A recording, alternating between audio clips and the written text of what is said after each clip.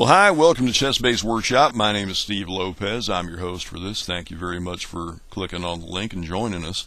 We've been talking about ChessBase 10 and the activated version of ChessBase Light. There's two versions of ChessBase Light, of course.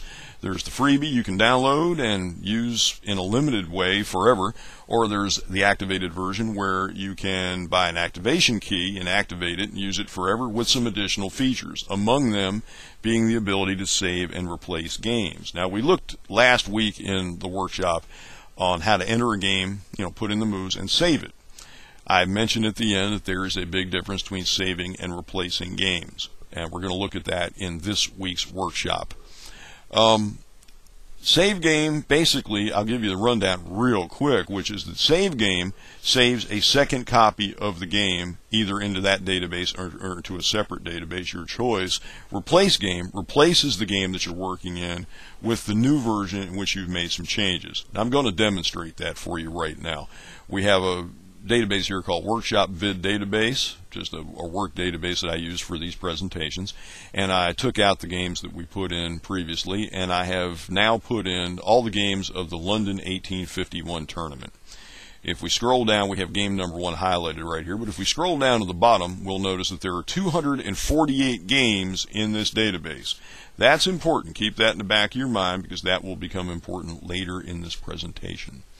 Notice that we have a column here that says VCS. That stands for Variations, Commentary, Symbols. What that means is that if a game has commentary that someone has put into it, whether it's in the form of variations, the written word, symbols, colored arrows and squares, all different kinds of special visual annotations that you can use in ChessBase, as well as multimedia. If somebody has done voice commentary in a game, that will appear in this column. We can see there are 2 games here that have commentary, one by Robert Hubner, and Blackburn's old commentary from way back when is in here as well. We're going to open up the first game. It's Lionel Kazuriski against Henry Buckle. And we're going to play through a couple of moves, and we see that Buckle chooses to play the Sicilian, and Kazuriski plays this, which is interesting. You don't see that a lot anymore. It's more frequent to see other moves, like, for example, knight coming here, of course. We'll put that in as a new variation. We'll take that move back. C3 Sicilian, gaining a lot of traction here in the last decade and a half. It's become very popular on the club level. That's another idea. Or if you're me, you just go for the immediate throw the pawn away, trying for a Smith-Morra gambit. So we've put in 3 variations at this point. We'll go back to what Kazuriski actually played, and we'll play through some additional moves here.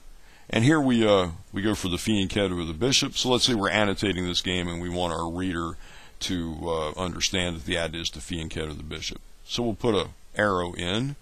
And I guess we'll just stop there. Now we have a choice of either saving the game or replacing the game. We go to the File menu, and we have 3 commands that allow us to save the game. One, and we'll look at 2 of them initially. Save into, and it always has the default is the database that you currently have a game list open for. So we had opened up my Workshop Vid Database, so that's what it's saying here. Save into Workshop Vid Database. So let's go ahead and save it. All right, and see what happens. When you click on it, you wind up with the same header information. There's no reason to change the header information because it's still the same game. So we click OK. Then we close the game. And look what we have. We have up here Kazuriski and Buckle with no commentary. Now we know dang good and well we just put a bunch of variations into that game. Well, what we did was you scroll the whole way down here. Remember, there were 248 games in the database? Well, guess what?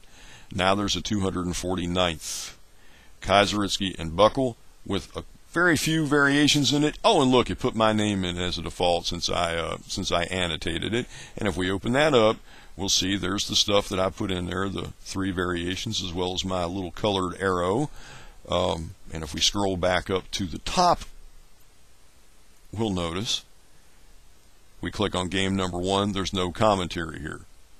So when you save a game, I opened up this game, put in a bunch of variations and stuff, and when I saved it, it put a second copy of the game down here at the bottom. That's what save game does. When you save instead of replace, it adds another copy of the game to the database.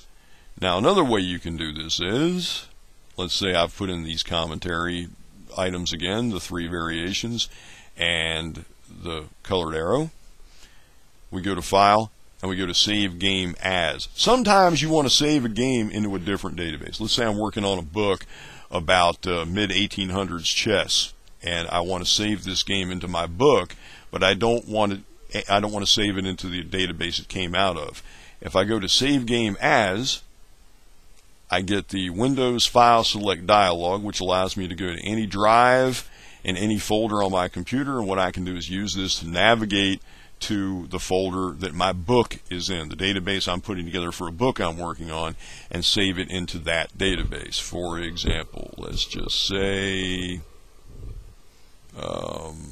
well, I had done a database on it called Advice for Beginners at one time. So let's say I wanted to save it in there. I could select it here, click Open. It should say Save, but if I click Open, it'll save this game into this database instead of the original database. So that's what save does. Now, what does replace do? Well, let's go back and find out. Let's go back to our very first game, which has no annotations, and we'll again put in the different variations that I had put in before.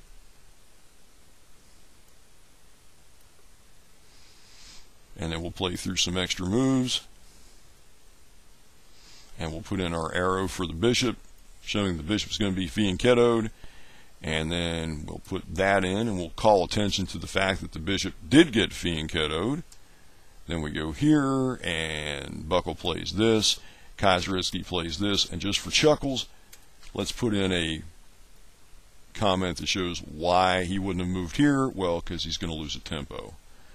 Of course, that's going to allow the knight to come here, and the knight takes, and all this other stuff can happen. But the idea is that the pawn is going to kick the bishop. Bishop has to be moved again, and you lose a tempo if you don't come the whole way back here. So that's what we're trying to get across to people. And I could even type in a comment there to that effect. We go to the File menu now, and we select Replace this time, not Save. So let's select Replace.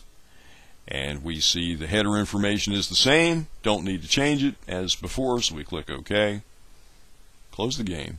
And up here, look now, Kaisersky Buckle with a little lowercase v, meaning that in replacing the game, I opened up game number 1, added some commentary, did replace game, and now game number 1 in the database contains our variations and our colored arrows and all the good stuff that we had put in.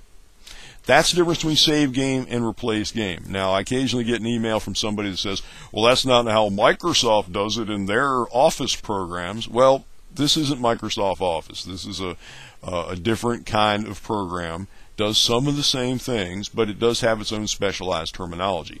So you do need to learn the terminology to effectively use the program. Basically, Microsoft doesn't really allow you to save additional copies of stuff. Not the last time I checked anyway. I could be dead wrong.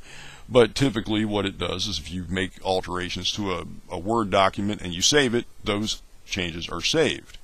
That if you wanted to have a before and after copy, you would actually have to make a second copy of your document, make your changes, and then save that to preserve your original, and then have your new one. This one, you can do it right in the program. You don't have to leave the program to make extra copies of stuff. You can do it right in the program. Save game, as we said before, actually adds another copy of the game into a database, whereas replace replaces the same game, in this case game number 1, with the variations and commentary. Now, why would you want to save a game into the, a second copy of the game into the same database?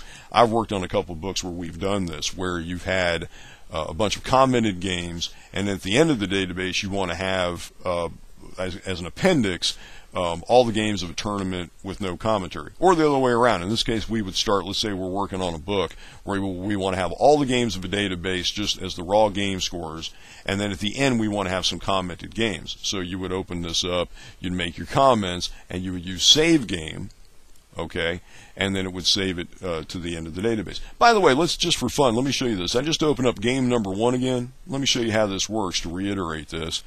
I open up game number 1, and I choose to save it into the same database. Click OK. Now, close this, go back down here, and look what happens. I now have 2 copies of Kaiserski and Buckle at the end of the database. Save game always adds a game to the database, always tacks it on at the end. I've talked to players who are like correspondence players that they want to put in their correspondence analysis, and then they want to save the analysis. So they click Save Game, and they go, "Oh man, it added another game to the end of my database. I've got this huge database. I'm only playing 6 correspondence games, and I've got this database of 145 games. I mean, how did this happen?" Because what you want to do is, if you don't want to tack another game onto the end of the database and keep making this database grow, use Replace Game to replace that game in the database with a new version that has your added commentary. Hopefully that distinction is clear to you now. If not, please go back and watch the video again, and also feel free to write to me on message boards or email or however you want to get a hold of me, carrier pigeon, and I'll try to make it a little more clear. Also, since ChessBase Workshop used to be a written thing on the internet, it used to be articles online, I know I've talked about this at least between 4 and a half dozen times over the years, and if you hunt around for the old T-notes or ChessBase Workshop articles, you'll find some more exposition on this. But hopefully this video has made it clear. If not, go back and watch it again, and maybe catching it the second time will make it more clear.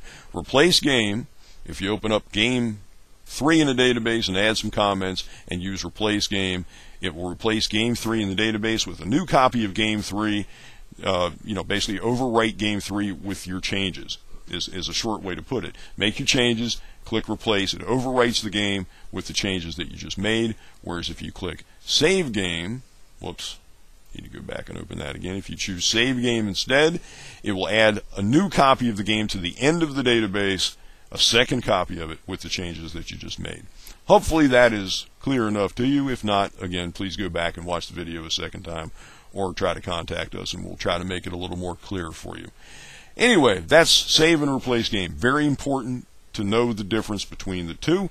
Next time around in ChessBase Workshop, we'll look at some other things, some other aspects of the ChessBase 10 program and ChessBase Light. Until then, have fun.